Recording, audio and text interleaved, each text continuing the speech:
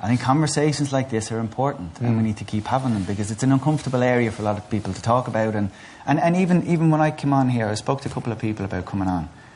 And first I was like, Jesus, you going on to talk about that? And then said, who are you on with? And I explained who I was on with. And they were like going, so you going on your own? As if... Oh, you're a man among women. I'm a man, and it's going to be 2v1, and we've this situation set up that we're in opposing corners, and we need to argue, and there's an assumption you're going to think about this in a certain way because of your gender. I had occasion to say earlier today, it's not about gender, because actually we're getting men phoning up apologising for being men, and like the point is, it's not about your gender. It's about your attitude. It's about your mindset. This is what it's about. Now,